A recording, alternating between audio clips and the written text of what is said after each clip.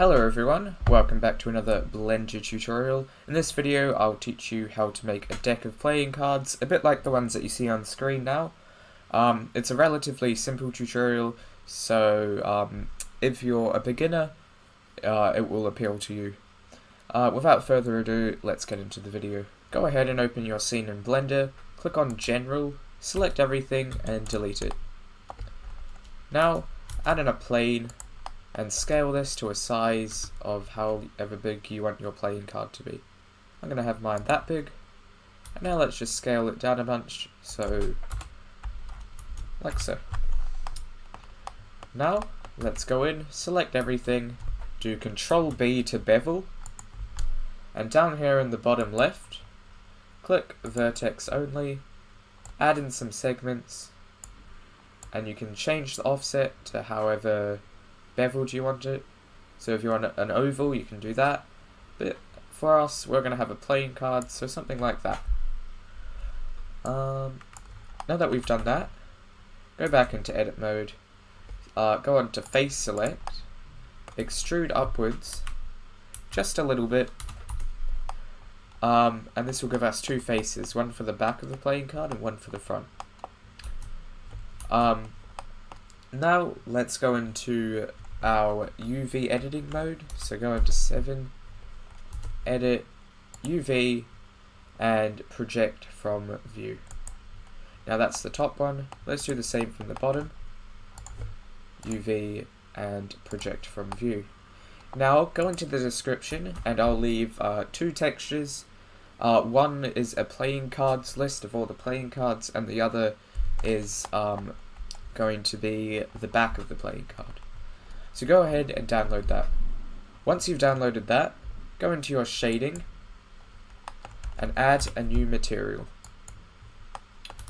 Add in a image texture and plug the color into the base color of your material.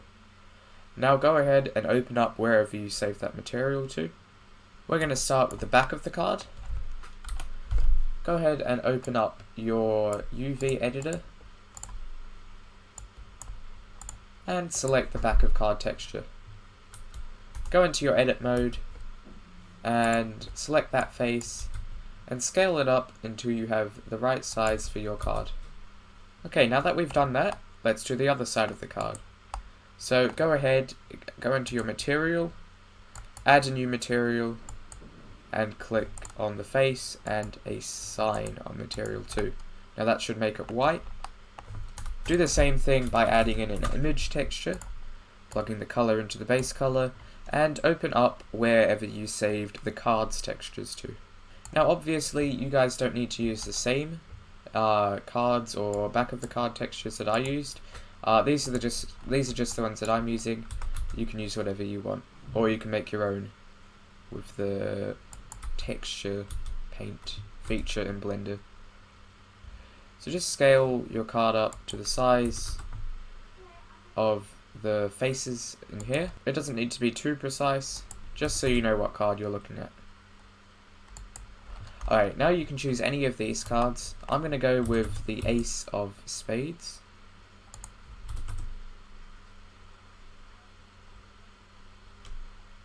Okay, now that we've done that, we can go ahead and turn up the roughness on both of these textures, and this will just make it less shiny. Now that we've done that, go back into layout, go to your modifiers tab, add in an array modifier, change this one to 0, and just move the Z one up just a tad, so there's a little gap in between it and the gap isn't too big. Now put in however many cards you want in the stack of cards. I'm going to do 52, and hit apply. Go into your edit mode and separate them by loose parts. Out of edit mode, click F3 and type randomize and go to randomize transform.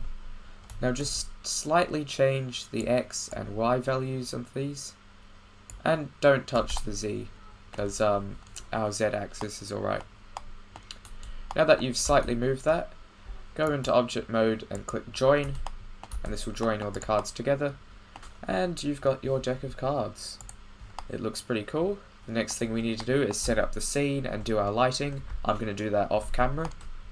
So I just set up a plane with a felt green texture, like a poker table or whatnot.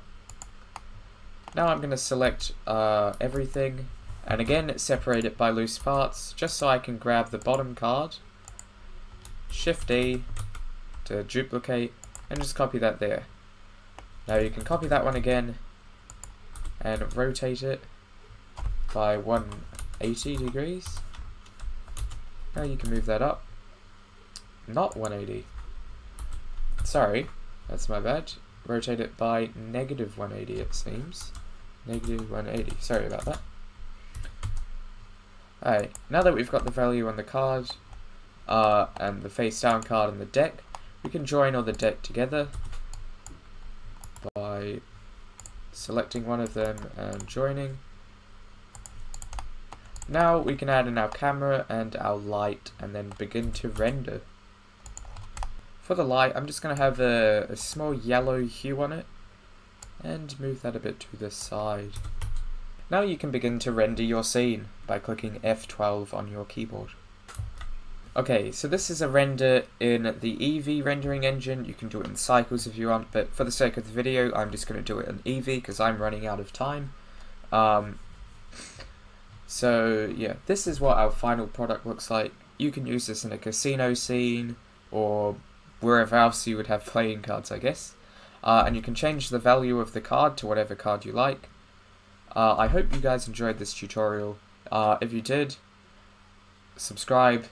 And if you made it to the end of the video, comment the numbers 846 in the comment section and I will give your comment a heart. Peace.